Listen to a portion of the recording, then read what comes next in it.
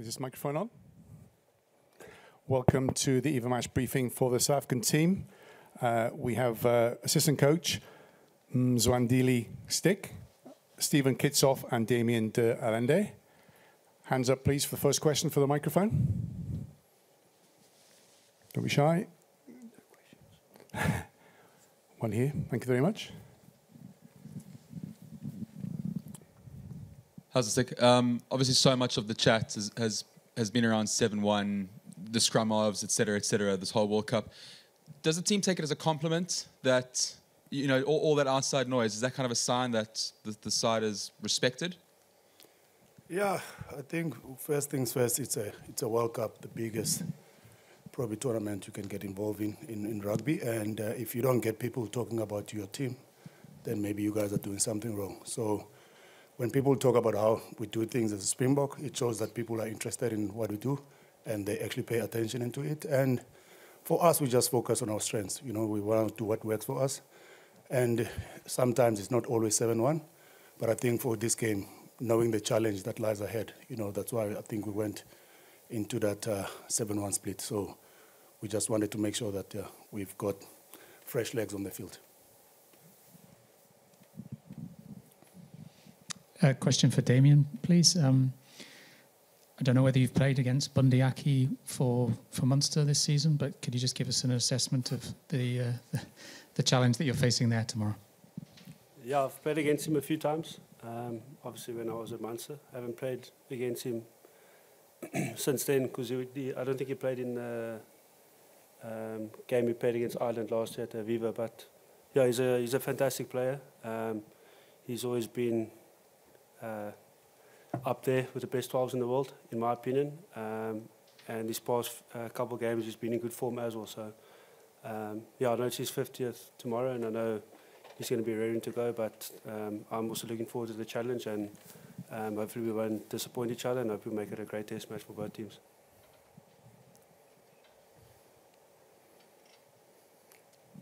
Hi, Damian. Can I just ask you what you learned about Irish rugby during your time in Munster, and how beneficial is it that for yourself, Dwayne, Jacques, Razi, Felix, the experience that they have of Irish rugby, what it has told, you know, how it helps you in preparing to face the Irish team?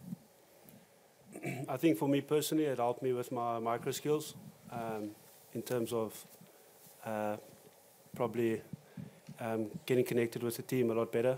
And I think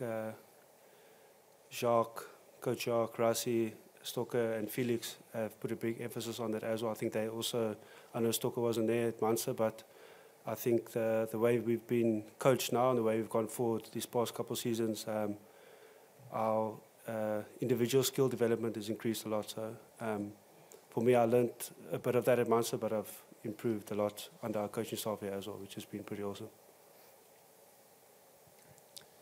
Stephen, we know you're heading to Ulster after this World Cup, but how much do you already know about this Irish side, having played against these guys in the URC?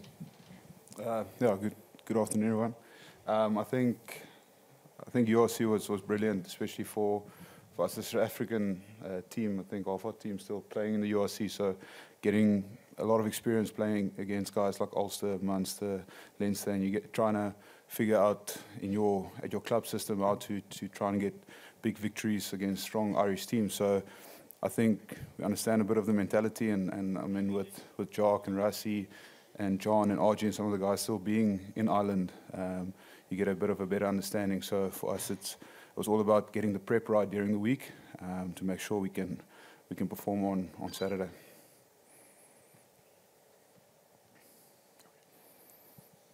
Mzwandile, given the weather you had up to now and the warm weather that you guys played in, arriving here and training in a bit of rain, I know there's not going to be much rain tomorrow, but it's a very different conditions. Are you guys enjoying a bit of cooler weather? Yeah, I must say when we were in Toulon for the week and also in Corsica, you know, we've been working under very, very warm conditions, you know. So now to come to Paris under these cool conditions, I think it's something that we are enjoying it. But I must say even then when we were in Corsica, when we were training, we always tried to make our balls wet because we expected the conditions like this. And The preps have been going very well. And also, once again, if you come from South Africa, there's a place called PE in Cape Town. You get 4 different weathers in one day. So I don't think that will be a challenge with us. I think a lot of the guys, they are used to those conditions. But once again, irrespective of it's dry or wet, I think we will be well prepared for the game. Afternoon, gentlemen. Kitsi, the scrum battle is obviously going to be quite an important one. You're going up against one of the best tight heads in the world. How much are you looking forward to, and what are you expecting from Ireland at scrum time? Yeah, 100%. I think Tog is an exceptional player, a good scrummager, great ball carrier, great on the fence, and I think it's going to be a tough battle. I think for us to actually have a full go at them, we all have to be on par, especially our pack and then the guys coming off the bench. So I know big games like this, sometimes your set piece don't function. You're a little bit on the back foot, but for us, I think we trained hard. From when we got together as a Springbok group all the way back in the pre-season camps up to now, trying to improve our scrum every week. So we're looking forward to the challenge.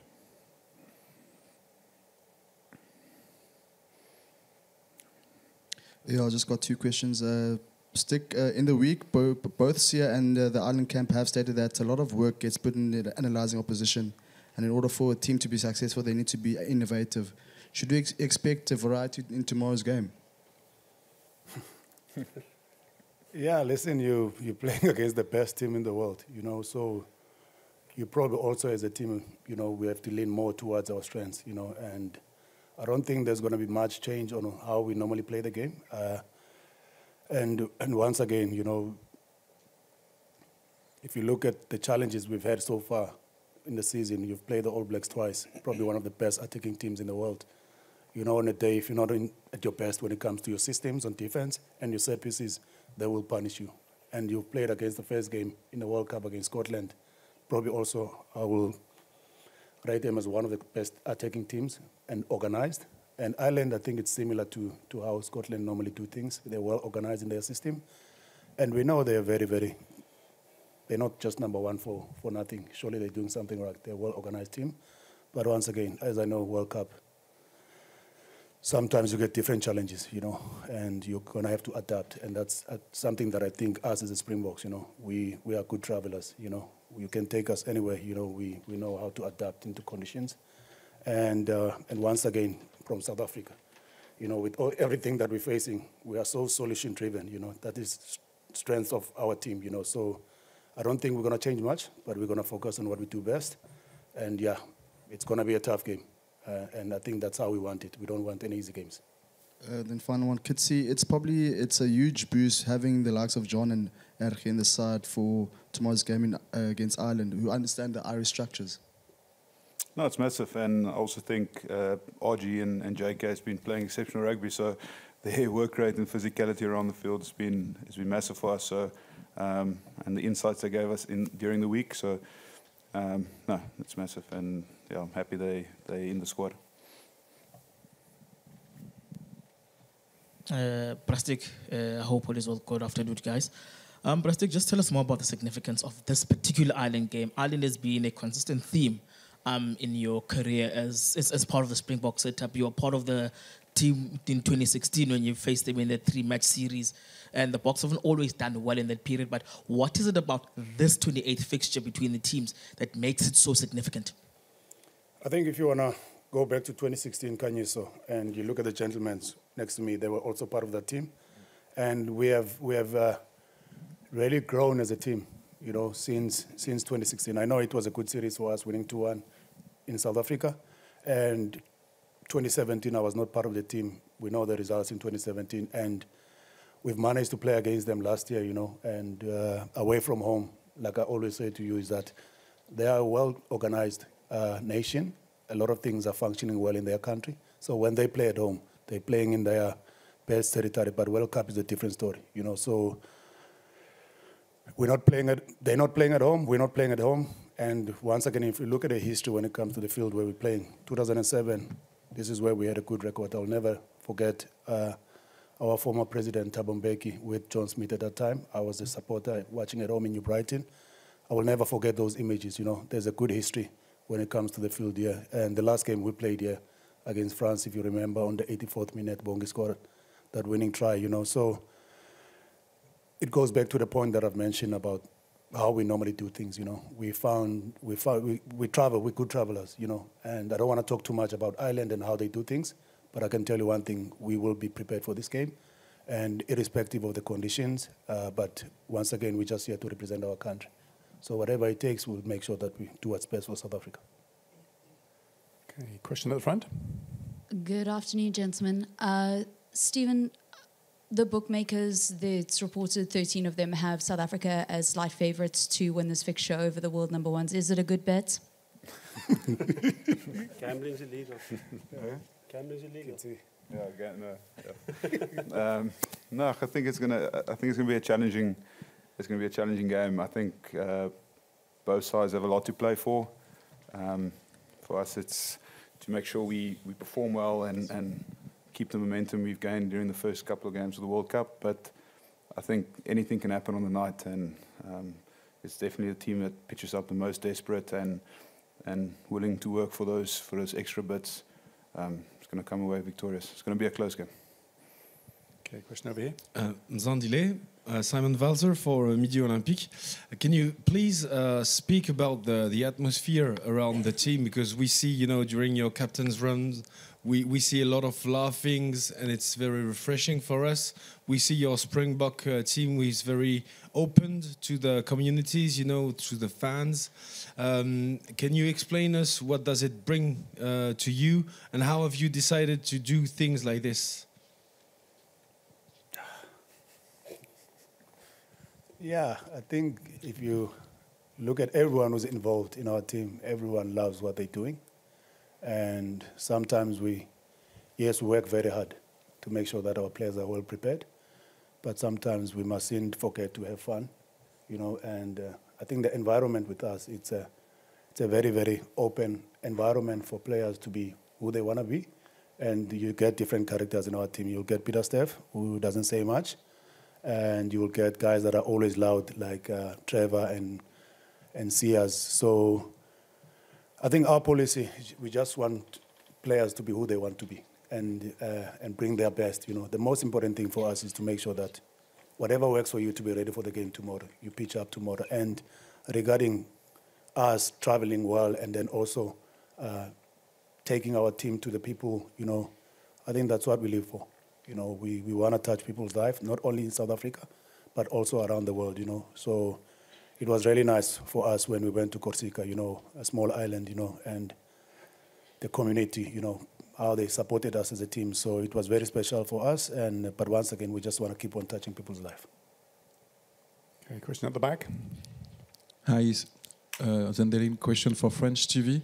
You should cross France in quarterfinal. Is it will be more easy to play against France without Antoine Dupont because of his injury, and how much important is that loss for French team? Is that for Stick. Me? Yeah. Okay. Sure.